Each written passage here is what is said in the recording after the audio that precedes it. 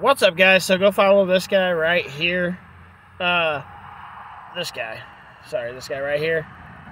On YouTube, he's got some pretty cool stuff that he puts out. This is him saying this up here. People attack people who point fingers at Kiely's friends should perhaps consider that her untimely death was largely due to an accurate lack of friends. Never leave anyone behind. Holy shit. Straight to the point right there.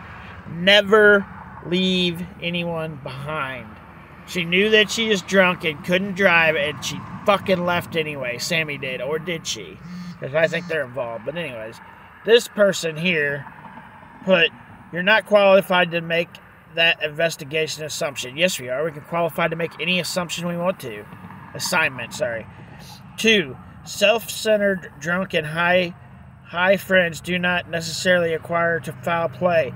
The two are not exclusive. No, she left her there, knowing she was drunk and possibly going to drive. That makes her a horrible friend, and she should be liable because she was drinking with her. It makes Sammy liable, no matter how you look at it.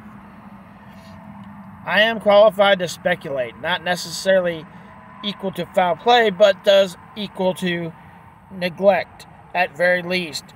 There is just as much pointing to foul play as there is accident. Either conclusion is equally valid. So there you go. I agree 100% with what he said. What do you guys think?